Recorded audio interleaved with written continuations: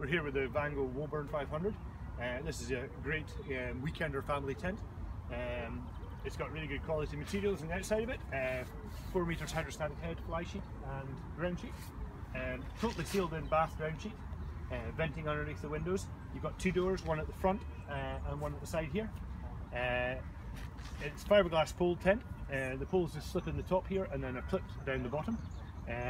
There's lots of guy points inside the tent, so it's a bit more stable in higher winds. And then when you go inside the tent, you can see that the tent has a tension band system, which is designed to keep the tent stable in high winds. You've got curtains to go over the top of the windows. You've got 2 large sleeping compartments, which are big enough for a double air bed, and it's got enough height to stand up in. It's quite a roomy tent for a smaller weekender tent. Nice and bright inside, so that lighter material at the top of the tent creates a nice light inner, but inside the sleeping area they make it darker so that it's a bit more comfortable.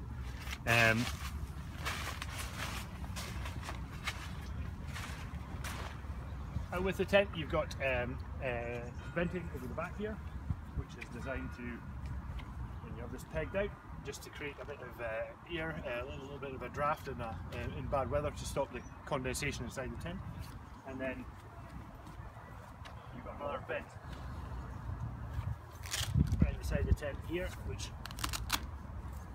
works like chimney venting, so that cold, dry air comes in here and hot, moist air goes out the top above the sleeping area. It's a really nice tent at a really inexpensive price.